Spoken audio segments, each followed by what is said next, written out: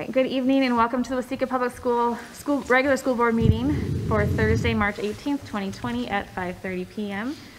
We are in the Waseca Junior Senior High Performing Arts Center, and we will begin with the Pledge of Allegiance. Please rise.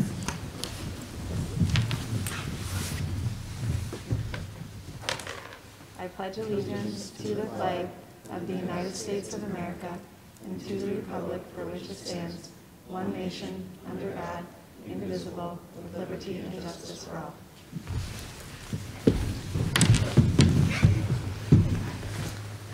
All right, can I get a motion to approve tonight's agenda? I'll make a motion to approve the agenda. Second. First and a second, any discussion? All right, hearing none, we'll call for a vote. All those in favor say aye. Aye. Any opposed? Motion carries unanimous. And we will recognize visitors. We have a few on our agenda who are scheduled to talk, but did we get any emails for comments or anything? All right. And I don't think there's anyone here other than those scheduled who wishes to talk. So, all right. Then we will begin with Brooke McGuire here to talk about the American Indian Parent Advisory Committee.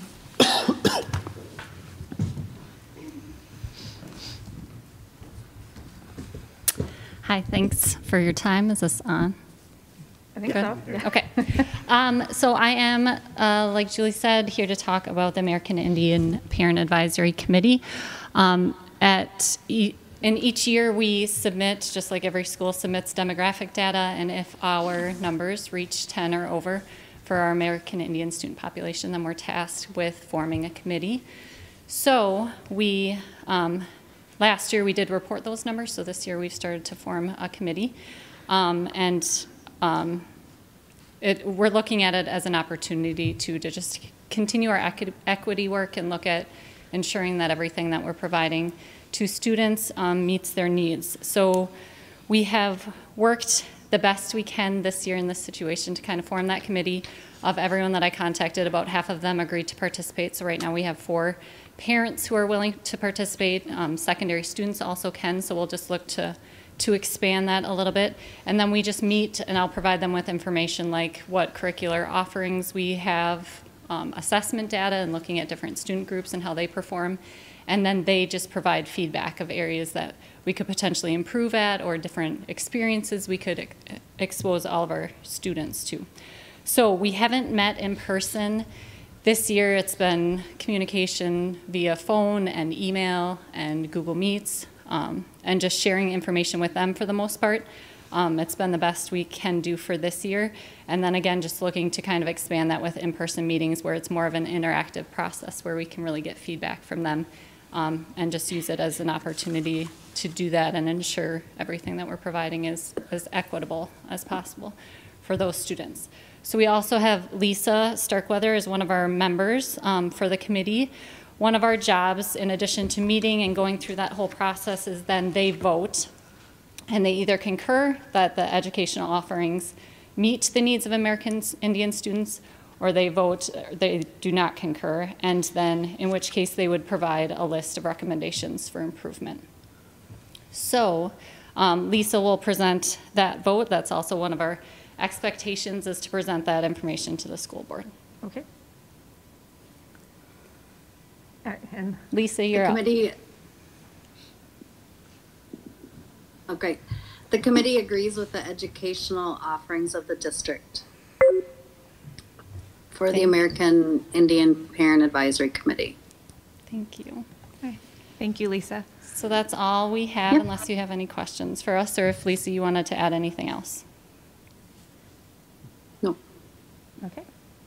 All right. So is this the first time the district has had to form this committee?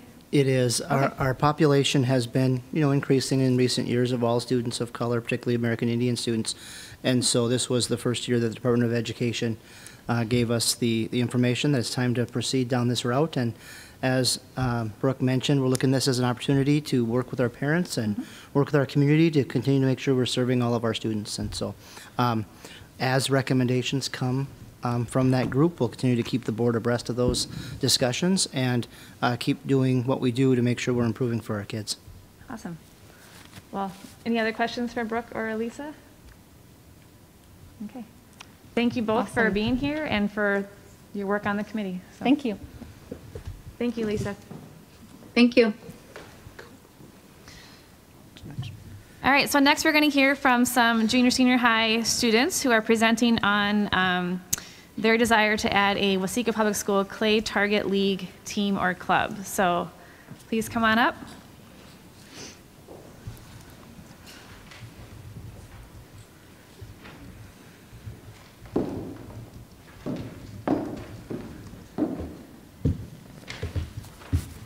I am Jason Eustace, and I currently am a senior at Waseca High School, and I am here to discuss about joining or adding a trap team because I have been shooting for New Richland for 5 years. I'm Walker Krampitz. I'm a junior in this Waseca High School. I've been shooting on the New Richland trap team for 4 years now too. So We are here today to ask for your support to start a Waseca trap team.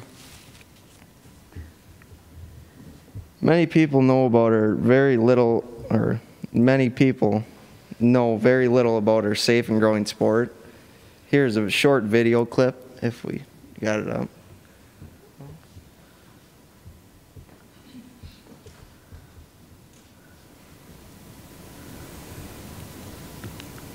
In most sports, young athletes spend years honing skills that they'll never use when they're older. But one sport provides a gateway to a lifetime of enjoyment and expertise: shooting sports. And since 2001, the USA High School Clay Target League and its state affiliates have been bringing the excitement of Olympic shooting sports to young people in area schools. The league is open to boys and girls in grades 6 through 12 who've earned their firearm safety certification. Practices and competitions are held weekly at a local gun club under the supervision of trained coaches and volunteers. At each event, every athlete participates equally, taking the same number of shots, regardless of skill level. Scores are submitted by coaches through the league's team management system, compared against conference opponents, and posted on the league's website. The season concludes with the state tournament, where every team is invited to compete for awards and recognition. Students love the league because of the competition and camaraderie. Parents love it because it's affordable and so safe.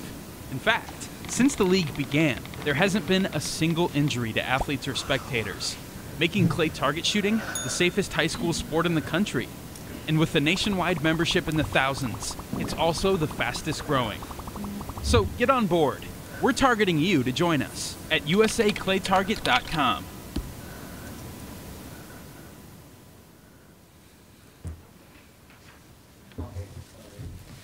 We'd like to provide Waseca High School students with the same opportunities as other high schools, such as Janesville, Otana.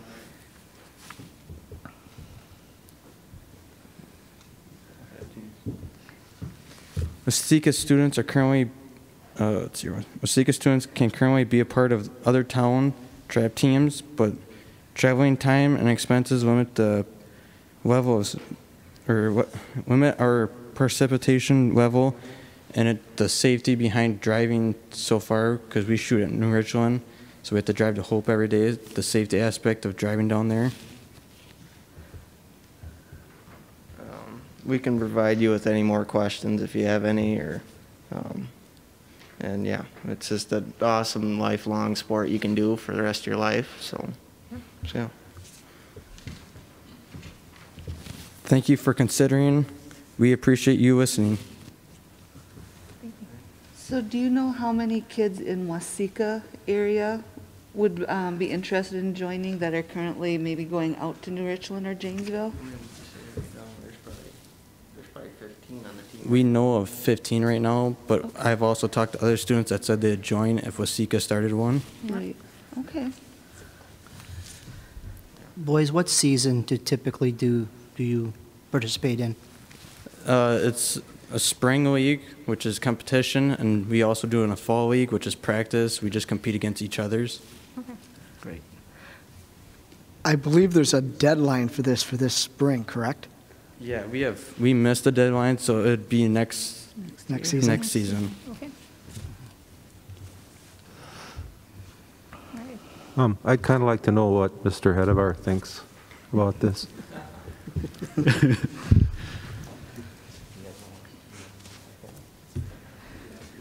got it. All right. Honestly, I'm a big fan of this. Any chance or opportunity that we can give to our students, especially students who maybe don't have other opportunities in clubs or sports here, I'm a huge fan of. And that's what we're here for, is to give everybody in our school and our district a chance. And the fact that our kids have to go and shoot for New Richland, and you know, he's wearing his New Richland Panthers Clay Target team shirt today, just kind of as a illustrating point. But the fact that we could have another club or an athletic team that would be wearing the blue and gold and representing our town would definitely be something that I'm in support of.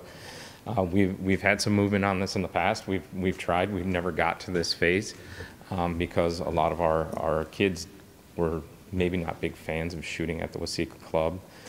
These guys this year are definitely in support of that, and that was one of the things we wanted to do to make sure that we were having a team, is that they were going to stay in town and participate in this activity inside of town. So we've got some support behind that now, so I think it's time to move forward, and that's why we're at this phase right now. Do we need to be worried about girls and guys, or how does that work at this point? So, you know, really I come into this under the realm of athletics and activities. We don't need to be worried about that. We have young ladies that are interested in shooting. Do you have any that are currently shooting at New Richland right now? There is 3. And they're saying a couple, 3 or 4, and someone might be sitting up on stage that may be rumored being interested in it. You wanna say it? He said they're some of the better shooters on the team, the young ladies that are interested. So I don't think we need to be worried about that. This is an opportunity for both boys and girls. It is sponsored by the Minnesota State High School League. It is not an official Minnesota State High School League activity, but they do have a state tournament at the end that is sponsored by the league, so it's kind of a cooperating partnership that they have. So for our realm, basically it would fall under the activities section more than the athletics section, but I'm obviously in support of this. Okay. Any chance to give these kids another opportunity is something I'm a huge fan of. So. Well, I think when it was just, if it's just a handful of students, I think it makes sense to co-op with another school. But when you're talking 15 plus, then I can see making the change this way. Janesville uses our range at here in Waseca. Oh, really? Okay. Right now, they actually have, I reached out when I saw our agenda, and they have 70-plus kids on the Janesville, and I'm sure some of those are Waseca students. So, I mean, it's definitely a growing sport, too. Yeah. Absolutely, and I'll be perfectly honest, since we're not the managing school, it's really tough to manage if our kids are shooting in New Richland or if they're shooting in Janesville. And it actually kind of boggled my mind that we have kids participating on 2 teams. Yeah. So it seems kind of interesting, and I wonder how that works exactly, but this would be a chance and an opportunity for us to be able to bring them all under one realm and all shoot together. Is there any fees that we would incur with this? There possibly could be. I would have to take a look at it. Okay. The only thing I would think of would be a small, maybe athletic fee like we have for all of our other sports and activities with the Minnesota State High School League. I'm not really entirely sure how that works, since they are a cooperating partner in this event. There would also probably be some small fees for registration and things like that.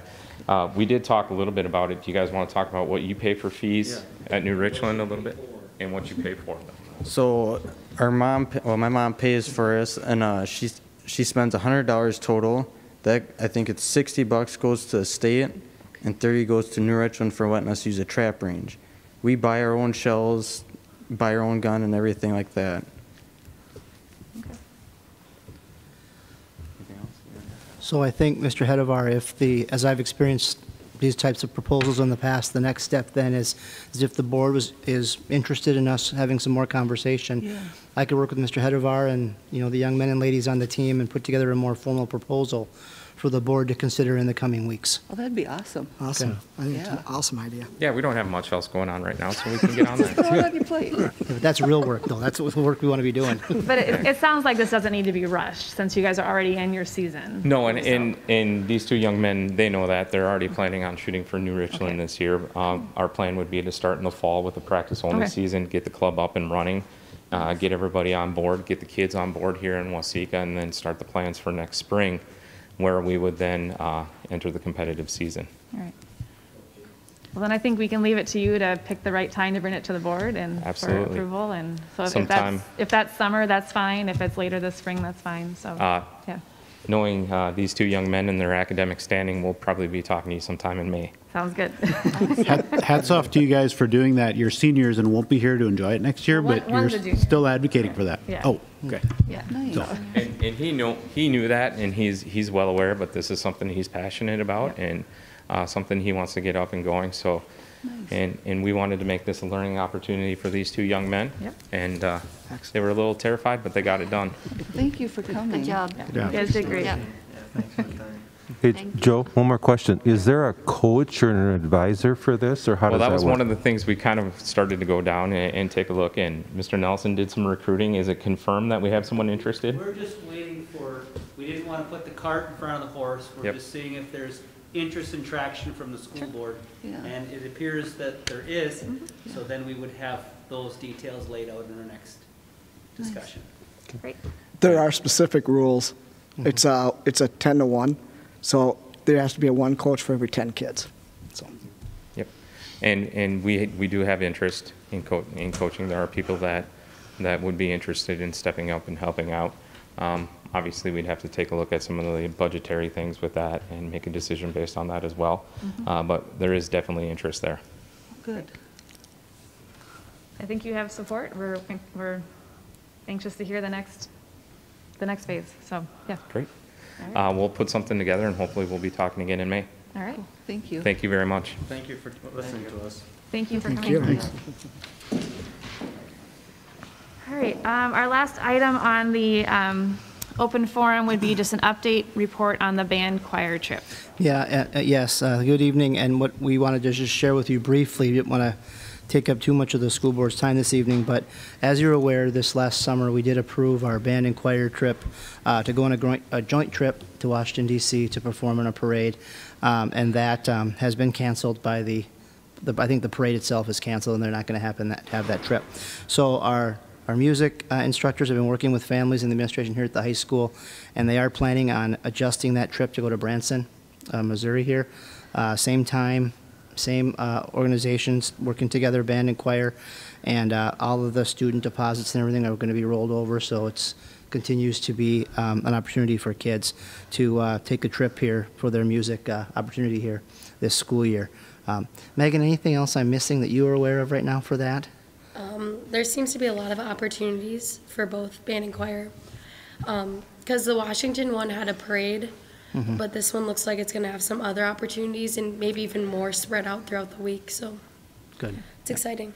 So we wanted to inform the board of that adjustment and our community, anybody who might be watching, that we are still working hard to make sure we have that opportunity for our students this year, even though the previous plan is adjusting like everything else this year. And what were the dates again for this trip? It's over the Memorial Day weekend. Okay. Right.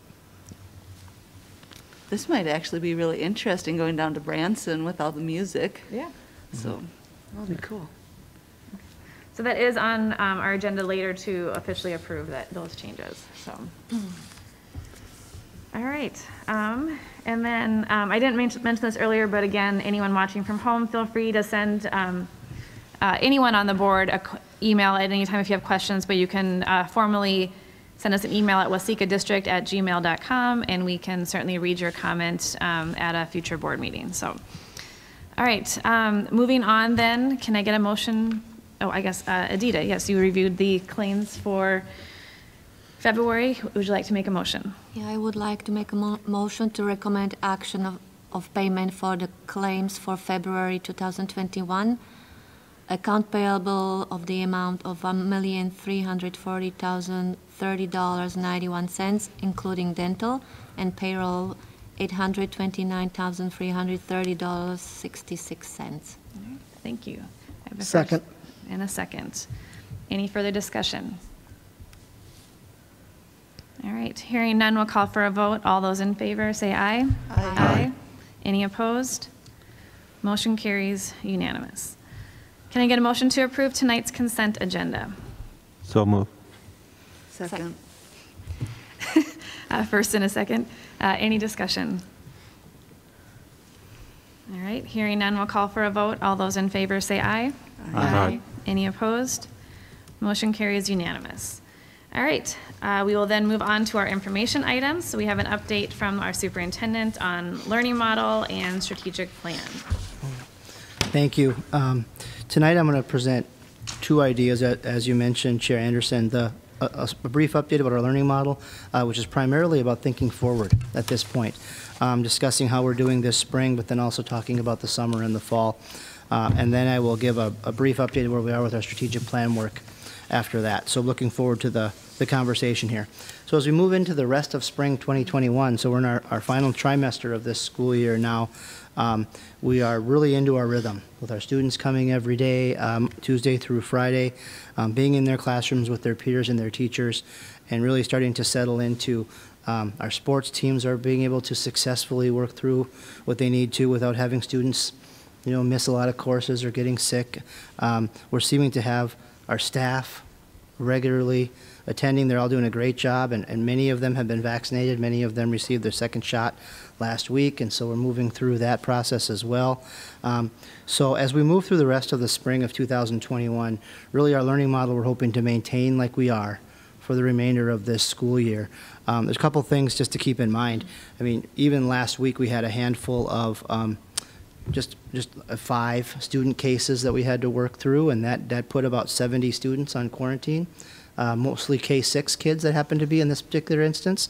And so maintaining that Monday distance learning practice continues to be important for those younger learners, as well as our teachers continuing with that preparation, working through those students there. At a secondary level, we still have students who are only in the distance learning model, and our teachers are teaching them well synchronously with their regular classes. And so based on the executive order, we still do need to offer them 30 minutes a day, 2.5 hours a week of extra prep in addition to their contracted prep. And so Mondays provide that for us as well. So right now our feedback from our staff is that has really helped make this year a success. And so I don't anticipate changing that for this school year. Hopefully we can maintain that. I did some calendar work here this week, and of the Mondays that were scheduled to be in session, if you can believe it, you're going to gulp here, there's 9 left. That's it. So we're getting close already to summertime 2021. And so we'll be watching how students' results come in here in the next several weeks for the assessments we have coming up for the spring of 2021. But right now we are settling into a rhythm. Right now, as of today, we don't have any active cases of students or staff, and we're just continuing to maintain this as we're hearing regionally about sports teams and activities and students being out for many different reasons. We right now continue to manage that with our staff and students. They're doing a great job. And I commend everybody for really doing what they need to do to get through the rest of this school year, hopefully in this model. So I'm feeling good about where we are with that. Summer 2021 is going to be an exciting opportunity for us to provide chances for students to either pick up some opportunities where they did not meet the standards during the regular school year, and in some cases even be enriched. And so our principals are working very carefully right now, actually with Brooke McGuire and myself, getting planned for the summer as we figure out which students need summer programming beginning the 30th of March, so coming up here in the next week and a half. After school programming, targeted services gets back up at Hartley and at WIS to be able to get 2 or 3 days a week where students are after school working through some of the things they need to work on. So we're working through those assessments this spring, our MCAs, our FAST, NWAs, and then teacher recommendations for who we're going to recommend for summer programming, but then also have some opportunities for students that might just want some of that summer programming as well. At the junior high level, it'll be a lot of cross-curricular experiential opportunities for students. 7th and 8th graders working based on academic performance, with primary focus being on reading and math, and then of course secondary focus on science and social studies. We will have a specific summer program late in the summer for students entering 7th grade, and then students entering kindergarten too. I should have mentioned that with elementary as well for that. At the high school level, it'll be more about credit recovery and more about students who may need to pick up some work. As you remember maybe from our last workshop, Jake Hager was here talking about standards-based summer programming, not repeating a course, but repeating the things you didn't learn. And once you've learned those things, let's move on to the next opportunity, really becoming personalized with our learning this summer. And as Dr. Miller and Mr. Hager were talking about how that works at the high school, really almost doing a satellite program like we do at the ALC over at this building, so we can really extend those numbers for that. So I feel like we are preparing ourselves a very comprehensive summer programming. I'm not convinced that our student learning is going to demonstrate a huge, tremendous need for it, but that's what our assessments are for, to find out what we have going on right now. And that's where our staff and students are working over the next few weeks to figure that out. And then finally, we think about, for this topic, I think about the fall of 2021. I was watching a legislative committee session on Tuesday night, and I think it was, I don't remember which senator it was, who made a comment, why are we worrying about summer? It's only March. What are they in such a hurry for? And I wanted to say, well, we're thinking about the fall, actually. Summer's in the rearview mirror by now. But what I think our community and our school board, I would like to present as kind of some reassurance that we're looking at a relatively normal fall. So we're looking at the traditional calendar, if you will, with, 5-day week, moving through our courses, through our classrooms. We are working hard, though, on thinking about what can we capture from this year to bring into next year. And we have found extensive value in teacher collaboration and professional development, and being able to have those Mondays to be able to plan. And so just today I was working with Mr. Hutmeyer and Mr. O'Brien about, what does the calendar look like where maybe I say 1.5, because maybe it's 12 days over the course of the calendar. We do distance learning days. So it's maybe one day a month in some months, 2 in some months, so that we have the opportunity to capture some of that good collaborative work that we're doing, but we know it's probably not reasonable to do that every week. The caveat with that we have to remember, though, is that legislatively right now the statute says that it has to be weather related to do those e-learning days. If the executive order that currently is up saying you have to do distance learning, if that expires with no legislative action to change that, we may not have that option. Right. We may just have to provide what we have and then work with the students that we need to, who might continue to need distance learning. However, we need to do that. My hope is that we get some flexibility so that we can do that for our families and for our teachers and kids, because what they're accomplishing with those modularized learning in their current model is nothing short of advanced compared to where I remember sitting here with you all right about this time last spring talking about personalized learning and the goal of the district. And this school year has hastened that pace of our personalized learning instruction. And so we're looking at gathering some of that in the fall as well. But it will look more what people are used to the calendar looking like for the most part. Our goal is to bring to you in April or May that idea. It depends on where the legislature is at, so that we can do, if you recall I think it was August, we did a calendar update for this particular year based on some student days we removed, so some planning time for teachers.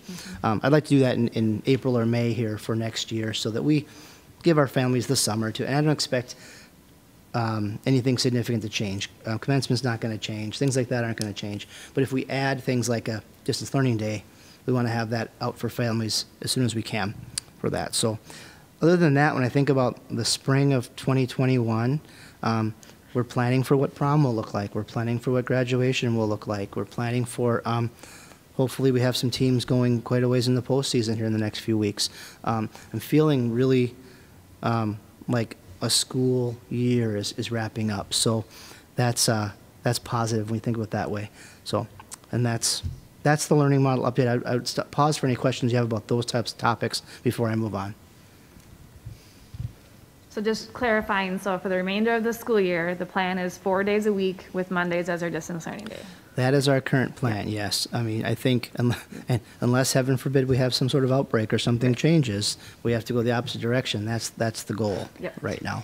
And I do think we have just enough cases and quarantines and things like that I would be hesitant to change that right now with the rhythm that we have. Yep. Yeah. Good. Any other questions about the learning model update portion of this? Okay. So, okay. Go ahead. So strategic planning is, again, as I've talked with several of you over the last week or two, this is exciting work to me when you think about the next few few years will look like for our district. So as you know, our current strategic plan goes through 2024. So we have 3 more years of strategic planning after of this current strategic plan.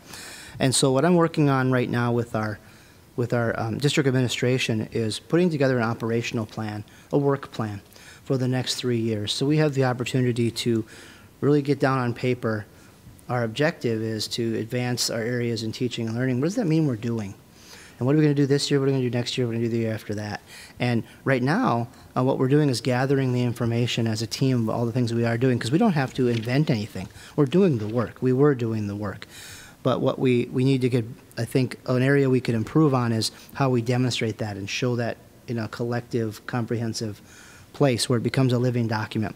So I'm working with our team on that, and I look forward to in June bringing that to you to be able to look at what the next 3 years could look like based on our strategic plan.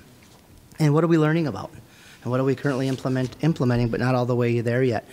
And what is just standard? We're just doing it. We know this is what we do. It's great. And the conversation that I think is sometimes hard for folks is, what's leaving the system? what do we need to remember? This isn't coming back. Mm-hmm. And there's some things that probably are going to end up that way as we get through the rest of our school year. Specifically, though, I do want to highlight 3 areas of our strategic plan. And the first is student achievement. So as I talk with principals, just this week I had some meetings with all of our principals about how are the kids doing? How are we doing academically? What are we getting through? And I think what we're finding is that if you base it on the textbook and where we've gotten to the textbook, most of our teachers are saying, I'm at the same place in the textbook as I normally would be this time of the year. Now, have I taught everything in the particular year? Most of them are saying, yes, I taught it, but did I focus on some different things? I mean, I don't think we can deny the fact that some things probably got more attention than others this particular year. So we're really looking forward to our upcoming assessments in the next few weeks to determine what did we get to kids and what didn't we get to kids. Our NWAs, we're finished with those at WIS with showing really strong results there. Our FAST results at Hartley are showing good results. We had less kids unsuccessful at our junior senior high in the second trimester than we did the first trimester. Dr. Miller will be getting us that data that I can share in our next update because of vaccinations, we extended the grade deadline 1 extra week since so many of our staff were struggling last Friday. We went an extra week for that to go. So grades are actually due this week for our junior senior high, and we'll know what second trimester looks like. For those of you who are involved in the DAC committee, the District Accountability Advisory Committee, I think is what that is. Sure. I get all the acronym right. We'll be meeting in April, and we'll be having a more detailed update on our academic achievement this year that we can bring back to the full board after that. In our workforce area, as you know, we're in staffing season right now, thinking about what we've got going on for next year. We do know, based on our budget, and Elizabeth will share that with you here in a few months when she gets to her budget conversation, that we have spent into our fund balance strategically the last couple of years, and so we do need to adjust our budget somewhat going forward. The exciting opportunity we have is that we can do some of that through attrition, but also the federal money that we were able to receive, the ESSER 1, ESSER 2 dollars, is going to potentially allow us to spread that over a matter of a few years, so we don't feel, we're not in reduction mode. We're not in a mode where we have to eliminate anything that would impact programming to the point where we would say, oof, I don't want to go that direction. There might be some ways we can get more efficient, absolutely, but I don't think it's going to be felt quite as significantly as some years, and ESSER money helps us with that. But we are in staffing process right now, working through that. I think I mentioned in the update yesterday, we're in the process next week now, beginning our interviews for our food service director, who will replace Jason Forshee in July. The first round was scheduled to be this Monday, and then this Monday happened, and we had that was quite the. I typically, and Elizabeth and I were texting, I don't know whatever time it was that morning, and we don't typically like to reschedule something like that, but it was a pretty significant storm that day. So we'll be taking that on again next week to work through that. And then, of course, this summer we have negotiations coming up. So we start thinking about what we can do to support our staff into the next couple of years, wanting to make sure that we have exceptional staff in Waseca Public Schools. So we want to make sure we support them and take care of them, at the same time being fiscally responsible with what we have to work with. And so in preliminary conversations, just in passing with our groups, everyone understands that. I look forward to that process moving forward. This legislative session involves some potentially some, I don't know the word I'm looking for, open-ended things that really could impact that. So we probably won't get into those conversations until midsummer at the earliest. We really want to see what's happening with the legislation because there could be so many things that could impact our negotiations for our staff. And the last thing I'd want to emphasize here on our strategic plan is that in the area of teaching and learning, there's quite a bit of discussion happening, and I know some of us have also had those conversations about Department of Education and the legislature really mandating what students have to take to graduate, whether it's the civics course in 11th or 12th grade. We've got social studies standards that appear to be incomplete, that have been, they're in draft form, but they're missing some significant things. And as we've asked those questions, we've been responded with, oh yeah, they'll get in there. They're not done yet. Don't worry about it. Many of our legislators, I think, are planning on just working with MDE to extend all standard changes into future years, because right now isn't the time to be making big curricular changes over this summer. I do worry a little bit about some of the requirements that are coming down, adding a PE requirement, adding an algebra requirement, meaning the 8th grade algebra doesn't count as like it currently does. There's some things in there that could reduce electives for students and then elective opportunities for students, and I'm concerned about that, but I don't know where that will go. But we're watching that, working very carefully. And of course, any curricular changes or any programming changes that we would present based on a response to a standards change, the board would be part of that conversation if we were to make any significant changes there. I don't see anything happening right now with that. We're watching, again, the legislative session. The governor just put out his revised budget today. That came out. I had a chance to see it just a little bit before I came over to the board meeting, and at least at this stage of the game, it does look like the governor and then the House has got a lot of support placed in the resources for schools. The Senate original budget was significantly lower, which is expected. That's how they will do their work, and then we'll see where they end up here in the next few weeks as they work through that. So the deadline for the first committee, or the originating House, the originating body, was last Friday. The other body has to act on them by this Friday. And then next, 2 weeks from now, we'll start seeing some budgetary goals in the legislature. So that's kind of the work we're doing with strategic planning and moving through the rest of our school year. All right. Questions for Eric on strategic plan or anything he's talked about? All right, very thorough, thank you. Thank you. All right, Elizabeth, we're ready for your reports.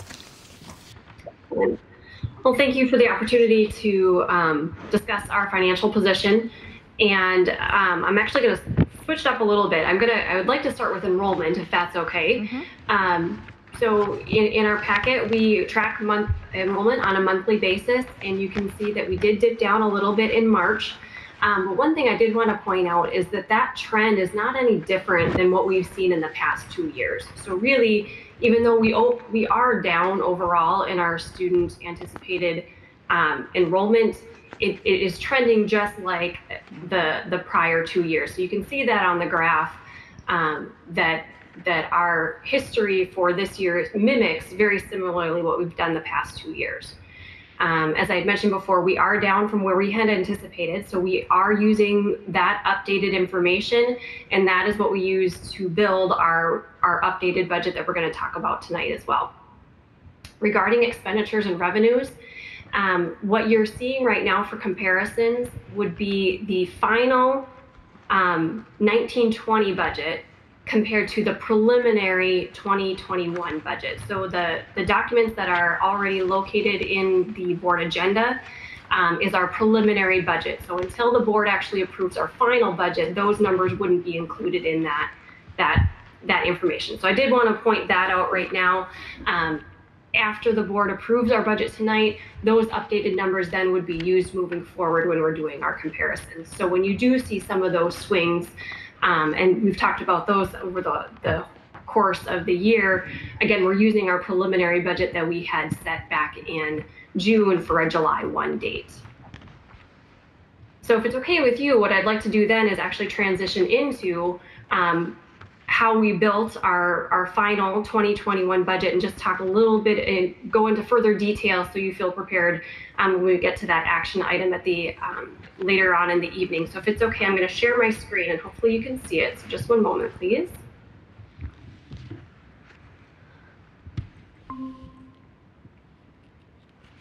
And it still might be small, so I do apologize. Are you able to see my screen at this moment? Okay, perfect.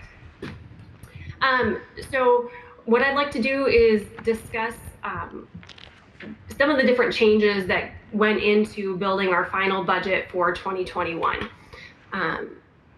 So another thing I also wanted to do was let you know is once our budgets are approved, we put everything out on our website. So there's a lot of information out there available to our community members, our staff members.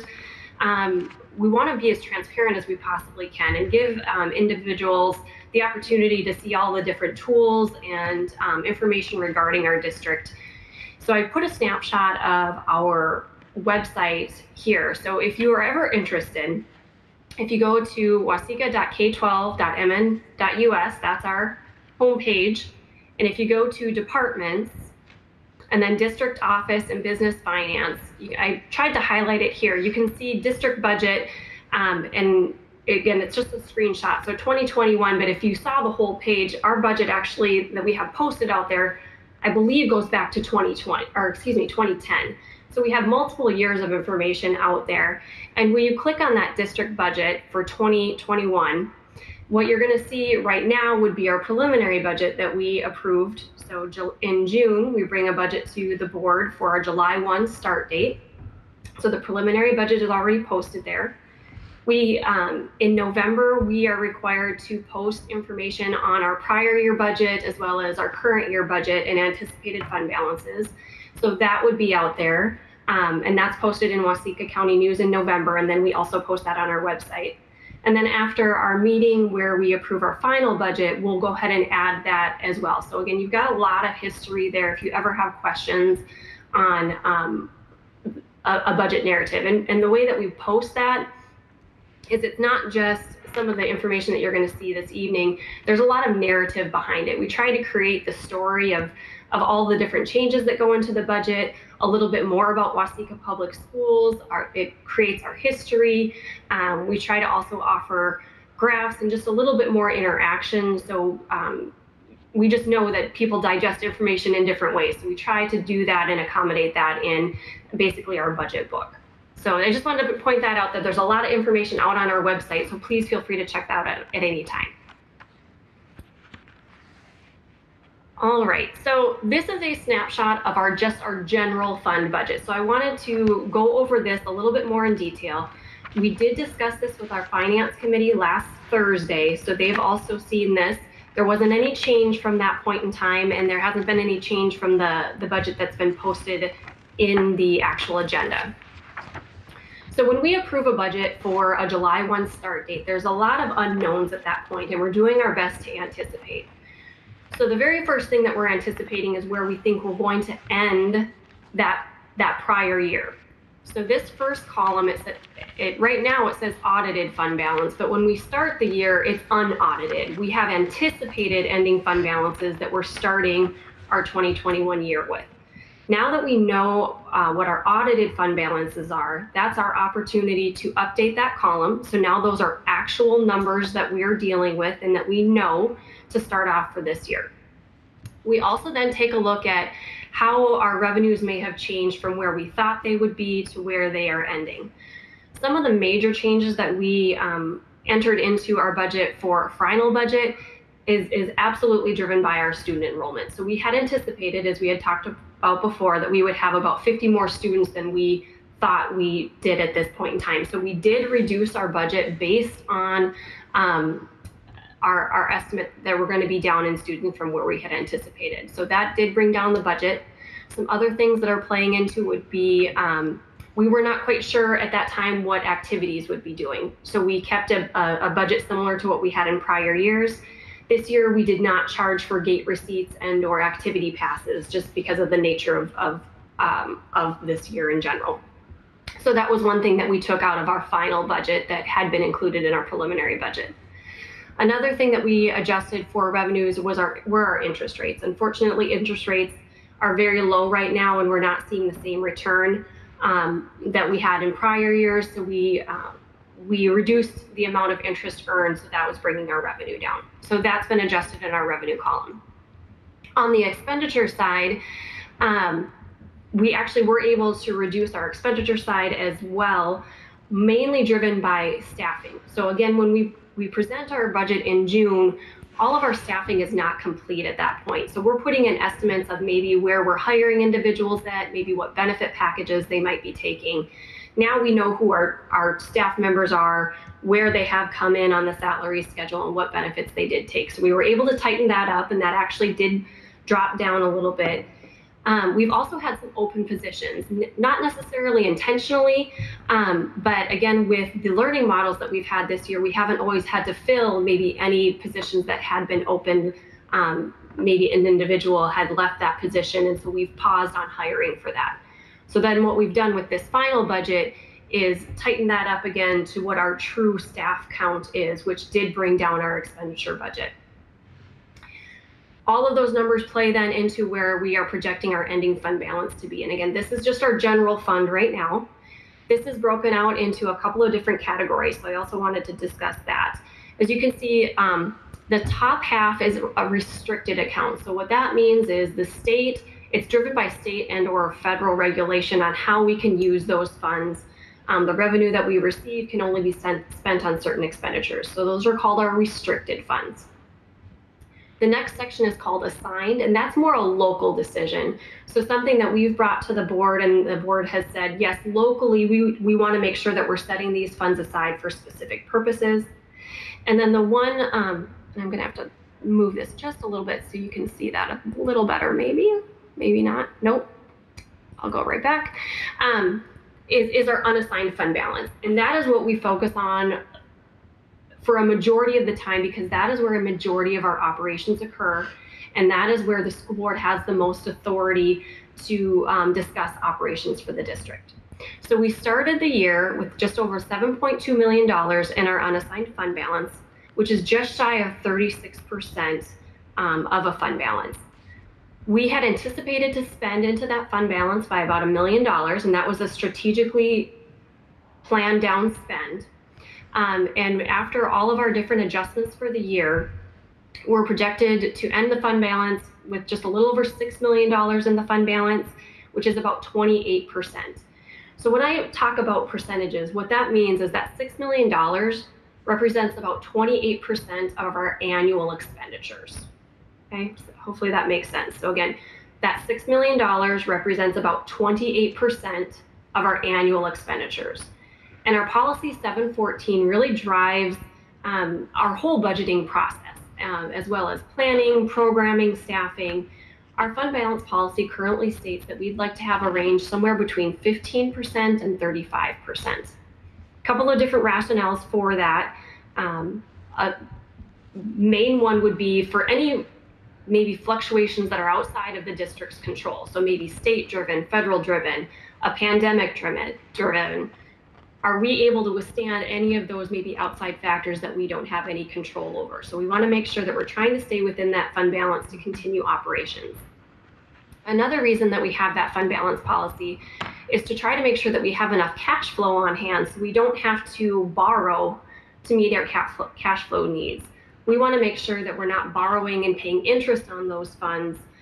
We want to make sure that the interest that maybe we would have paid really goes into programming. We don't want to spend any funds on interest if we don't have to. Now, sometimes there are absolutely cases that we've had to, or any district might have to, but we have been in a very fortunate position for quite a few years now that we have not had to do any borrowing for cash flow and really been putting the funds where they really need to be, and that's with programming. So when all is said and done, we did spend into the fund balance about $200,000 more than we had anticipated. But overall, in the course of this year, I feel like this is still a very, very good spot for Waseca Public Schools. Individuals have been doing a fantastic job on being innovative, really making sure that they're being conservative with any expenditures that they're proposing. I feel like we're still able to provide excellent programming. That's always been a goal of ours, is what can we do to sustain the program that we currently have in place. And those federal dollars, as Eric had mentioned, have really done a fantastic job of protecting our fund balance and keeping it in operations, and not with all of the other things that we've had to do or invest in the district to deal with the pandemic. So I'm going to pause for just a moment, because I know, I apologize, I'm talking quite a bit, but that's the general fund in a nutshell. Does anybody have any questions or specific items they'd like me to cover? Could you just clarify what the $308,000 figure is in the fund balance transfers column? Yes, no, that's a great question. Thank you for pointing that out. So what I try to do is color code as well, so you can see what's happening there. So in the restricted column, or section, excuse me, there's a section called Career and Technical Education. So you can, in the revenue column, we receive about $77,000 of state aid to help offset our career and technical education programming. So that programming includes our ag program, a lot of our business programs, as our MedTech Academy program, as well as our family and consumer science, and our industrial tech. I apologize if I said that already. So in the column right next to it, you can see we spend about $385,000 on that programming. So then the column to the right of that is that 308,511, or the number that you're talking about right now, Julie. So what that means is the district helps support that programming using its general education aid of $308,000 to support that career and tech program, because that is not a fully funded program. Gotcha. Thank you. That makes sense. It's whenever you see a big number, I'm always like, what does that mean? And that totally makes sense. So. No, I appreciate you asking that question. Okay. So if it's okay, I'm going to keep going. We have a total of 8 funds within the district. So that was just the general fund that we had talked about. These food service, community education, the building construction, debt service, trust funds, custodial funds, and the dental fund all make up the expenditures and revenues for Waseca Public Schools. So our overall revenue budget for this year is $29,997,294 for our proposed final revenue budget, and our proposed final expenditure budget would be a total of $32,379,449. The other fund I wanted to point out just briefly, because it's a little bit of a change than what we've been used to, is our food service fund. So right now our food service fund did begin the year with $376,000 in their fund balance. And as you can see, we're proposing or thinking we're going to end the year with $195,000 in that fund balance. This is nothing to do with the way food service is I'll say spending into their fund balance. This has everything to do with the delivery of the program this year. So in a normal year, we would run a national school lunch program, and that's all based on state aid reimbursement, federal reimbursement, as well as sales for all of the meals, a la carte sales, and that helps offset any expenditures in the food service program. This year, there's a lot of different waivers that are available to school districts. And this year, all students are considered free. So instead of having to complete free and reduced applications, the federal government has said, nope, we are going to allow you to serve free meals to every single student, regardless if they actually qualify as a free and reduced status. So the program that we're actually running this year, because of that premise, is the summer food service program, where all students receive free meals. So instead of just running it in the summer, we're allowed to run that year round. So that is 100% federally funded. So we are receiving federal reimbursement for that. Unfortunately, our expenditures don't decrease. We still have to run the same type of programming, and we're not able to cut expenditures, but our participation rates are lower this year, just because, again, of the way that we've delivered services, sometimes in, sometimes out. We've still offered as many meals as we possibly can, but not everybody accepts the meals, especially on distance learning days, or again, when we've been in hybrid, just participation is down overall. So unfortunately, our expenditures didn't decrease, but the revenue isn't there to back it this year. So I just wanted to let you know this is nothing that food service has been doing a fantastic job providing service this year, but I did want to help you understand why we will be spending into the fund balance, and it's just because of the nature of the programming for this year. Okay. A board member had brought up a great question. There are 2 items on the school board agenda later that we're asking the board to approve transfers from the general fund to the community education fund, one for school age care as well as for the Performing Arts Center. Those are already included in the budget proposal. So if for some reason the board would not want to pursue that, those would change, but I just wanted to let you know those are included in our budget proposal already. Okay. This is, again, just another way, as I said before, we would just want to show the breakdown of how our budget is created. So 82% on the expenditure side is comprised of our general fund. Very similar story on the revenue side. So you can kind of see how our budget is comprised. And then the very last one I wanted to show you is just what our unassigned fund balance has done. As so I said before, our range is that 15 to 35%, and those are the 2 red lines that are on this this spreadsheet. The blue bars are the percentages, and so we want those blue bars in between the red lines. That's our goal for our fund balance, is that 15 to 35%. As I said before, right now we're projecting with this current budget and at 28%.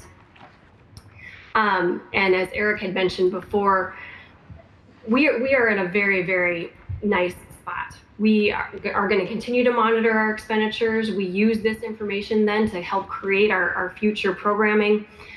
We use this information in a 5-year projection as well as what do we need to do to make those natural attrition choices to help balance out our expenditures and revenues, because we know that we can't continue to spend $1 million into our fund balance, but how do we balance that out while maintaining or trying to do our best to stay within those 2 red lines of the 15 to 35%. Any other questions that you might have regarding our budget?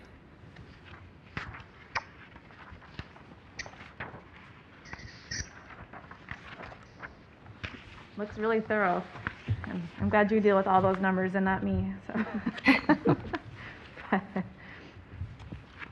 Well, and I do encourage anyone, if anybody ever has questions at any time, I'm happy to discuss this further. Again, that's why we also try to create that narrative piece, to create a story behind where those numbers are, just so it just isn't numbers. There's information behind why we're doing what we're doing and the rationale behind decisions that we're making as a district.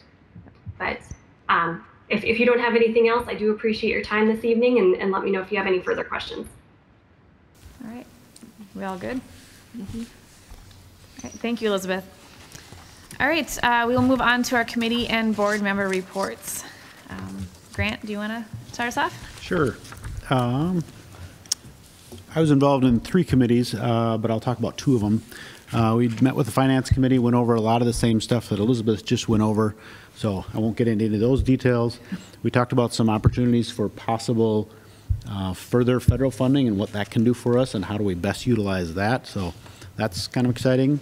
I think there might be some good opportunities there, and I guess gave us a chance to ask Elizabeth and Eric a lot of these questions, and from my standpoint on it, I think they're doing a fabulous job on what they presented. It's very organized. Mm-hmm. I think they're looking very well at future. How do we set ourselves up to be, responsible and stable and solid? And I compliment both of them on all that work.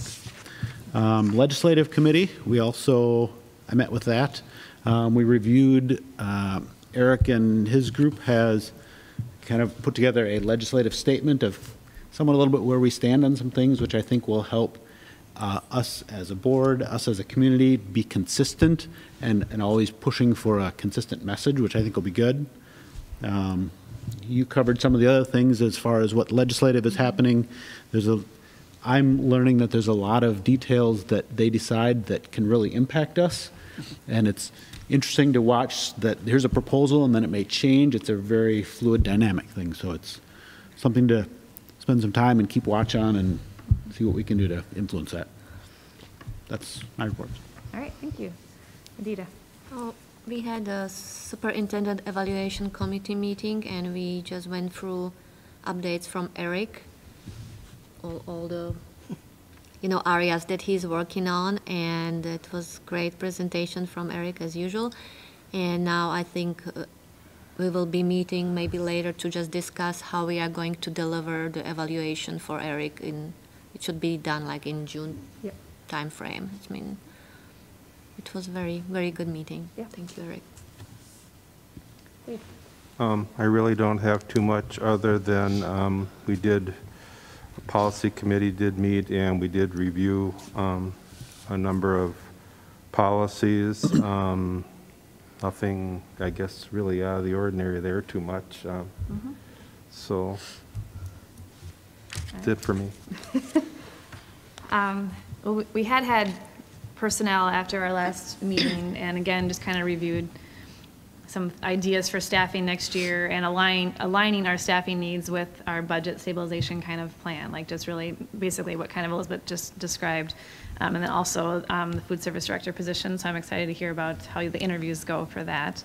And then I completed the MSBA seminar for negotiations, which is always enlightening, but reviewing ULA language, reviewing master agreement language, and then the idea of how to cost out proposals and that kind of stuff. But ahead of negotiations, regardless if you're on the committee, it's not a bad idea to go online and review the contracts that we had from previous years, and pretty much everything's online except for the individual contracts. Is that right, Elizabeth? Yep. Yeah, or anyone, yeah.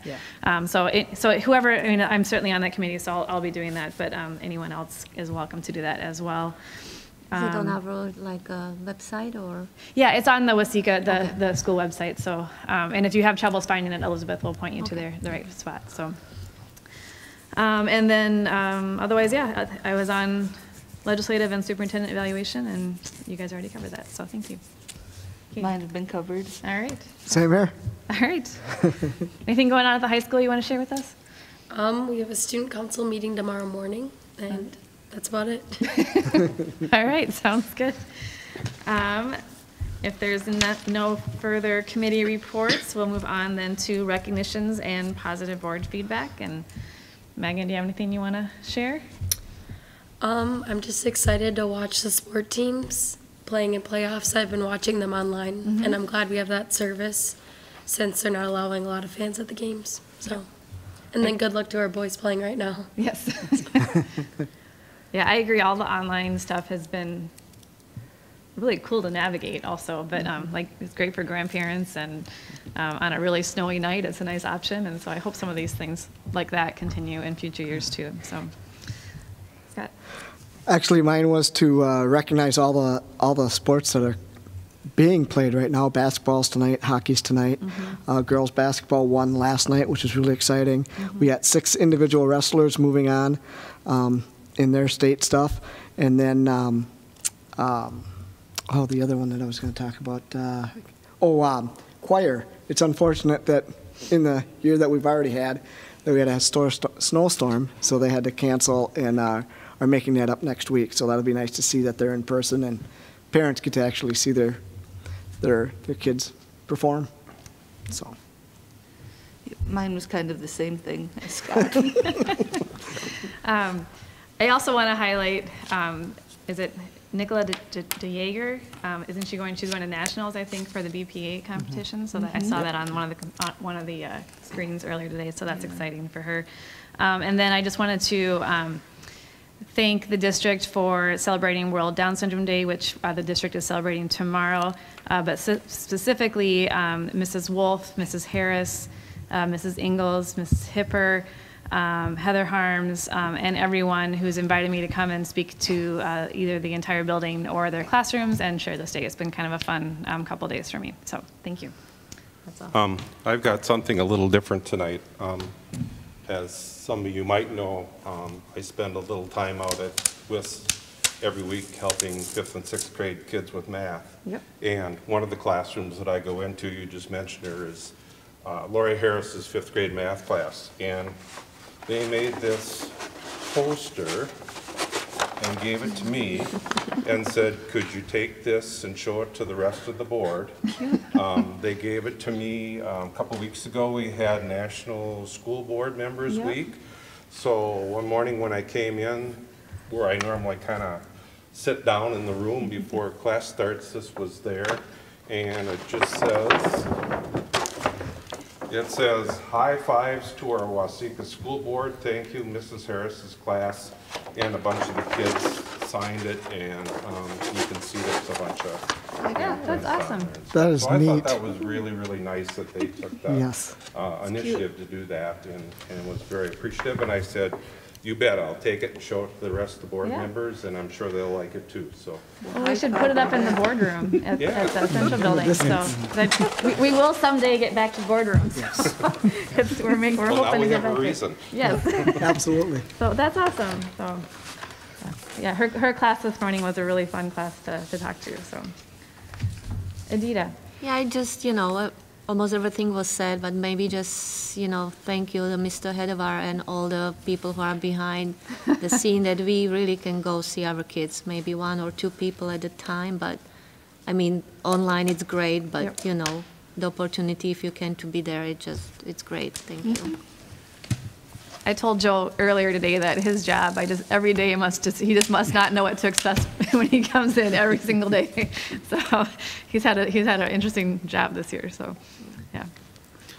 Most of what I had was also said. I'll expand on what Julie said. I think it was Kyle Chen and Nicolaj Jager both qualified for the BPA Nationals, and I think there was 9 or so others that were also in the top 10. So, another testament that we have some really good students really doing a lot of good stuff. So. Yep. Congratulations. Cool. Can I just say one other thing? So when I reached out to a couple different individuals on the clay shooting, they were very impressed with our students, that we actually had students coming forward to present to us this evening instead of just faculty members doing it. And I think that's a testament to our students here in Waseca and the effort that they put in and what they want. They actually put the effort in and come speak to us and share. And we've had students several times come and talk to us, and it's every time they've come, it's a great good to hear from leadership them. skill. So, It is. and I love having students on our board as well. It's the more often we can see them in front of us, it's great. So yeah, but the boys did a great job tonight. All right, are you ready to move on to our action items? Okay. Can I get a motion to approve the gifts and donations? So moved. Second. We have a first and a second. Any discussion? Oh, thank you. Looks like we're working on getting a new gymnastics floor. So. I think it's well needed. So thank you. Yeah. So. But didn't they say that, was there enough actual room to put the regulation floor in there? I have no idea. So I think it it is might nice be to see, though. questionable, but I don't think we can expand the room, so I think they're doing what they have. It is just nice to see, though. Right. Generosity. Okay, so this is a resolution, so we're going to do a roll call vote. I'm actually going to remember it for once. So, so when I call your name, just say yes or no. Scott? Yes. Katie? Yes. Julie is yes. Dave? Yes. Adita? Yes. And Grant? Yes. Thank you. Motion carries unanimous. And then we're just going to acknowledge that we received the vote of concurrence from the American Indian Parent Advisory Committee earlier this evening. And then can I get a motion to approve the updated band and choir trip plans? So moved. Second. First and a second. Any further discussion? Megan, are you planning on going on that trip? Yes. All right. Very excited. Have you been to Branson before? Actually, yes. All right. It's a cool place. It's really musical, so yeah, it's a good place to go. Good. All right. Any further discussion? Hearing none, we'll call for a vote. All those in favor say aye. Aye. Motion carries. Or, I'm sorry, any opposed? Motion carries unanimous. I'm getting hungry. Can I get a motion to approve the transportation agreement with Minnesota Prairie for foster care? So moved. Second. First and a second, any discussion? All right, hearing none, we'll call for a vote. All those in favor, say aye. Aye. Aye. Any opposed? Motion carries unanimous. Can I get a motion to approve the proposed facility rental rates? So moved. Second. First and a second, any discussion? Can I just ask Eric, are we pretty much in the ballpark with these Yeah. rental rates? Very much in line. Okay. Yeah. And really, these are very minimal increases, I think, Yeah. so, Yeah. yeah. All right. Historically, it appears we've done a nice job of just gradually increasing as we need to without having to have a big jump for our community, so Yep. that's a good thing. All right, if there's no further discussion, we'll call for a vote. All those in favor say aye. Aye. Any opposed? Motion carries unanimous. Can I get a motion to approve the proposed community education hourly pay rates? So moved. Second. First and a second. Any discussion? And these are effective June 1st? I suppose because for summer. Summer workers, Gotcha. yes. All right. All right, if there's no further discussion, we'll call for a vote. All those in favor say aye. Aye. Aye. Any opposed? Motion carries unanimous. Can I get a motion to approve the general fund transfer to community education fund? So moved. Second. All right, first and a second. Any discussion? I have a question. Yep. If somebody can explain or tell me, what caused the deficit for the Performing Arts Center fund balance? I mean, is it because we didn't have activities, or what was the reason? I can speak to that if that's okay. Yep. Oh, yeah. So really what it is, at this point in time, we haven't had a lot of activity in the Performing Arts Center, but we do have a Performing Arts Center manager that helps us during board meetings. This is we would not transfer anything that, we would only transfer the actual amount. So right now we anticipated that there might be one performance at the end of the year that we might bring an outside vendor in. More likely than not, it's probably going to be more around, say, the $9,000 or $8,000 level, just because of the Performing Arts Center manager being there helping with choir concerts, with drama, with our school board meeting. We don't want that financial burden to be in community education. That really is a general fund expenditure. So that's the reason for the request of moving funds. Thank you. So does that mean that the Performing Arts Center budget generally falls under the community education section, not the general? I apologize, Grant. What was the question? Sorry, was the Performing Arts Center typically fall under the community education area, not the general? It blends. So the intent of the Performing Arts Center was to be able to use it for acts that we might bring in as a community education type of proposal. As we did right away at the beginning, we just haven't been able to get back to that just yet. So.